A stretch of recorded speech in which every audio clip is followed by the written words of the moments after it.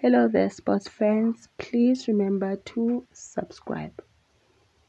The Kaizer Chiefs released a total of 12 players, and it's interesting to realize that majority of them are struggling to find new teams, with the exception of Dumisani Zuma, who joined AmaZulu.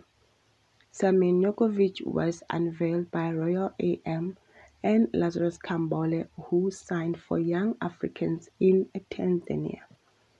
There were rumors saying that Lebogang Manyama could go back to Cape Town City. Siphosakhe Ntantia was seen training with Sekhukhune United. As well, Daniel Egbe was also linked to a move to Babinanoko, which none of those rumors made any progress. Leonardo Castro is reported to have gone back home to Colombia. There's been no word on Bernard Parker's future.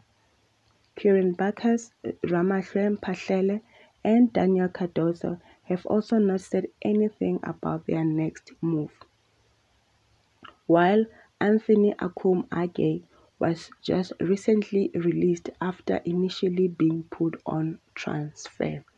Let's leave it here for now, but I'll be interested to hear what you think down in the comment section. Thank you so much for watching. See you in the next update.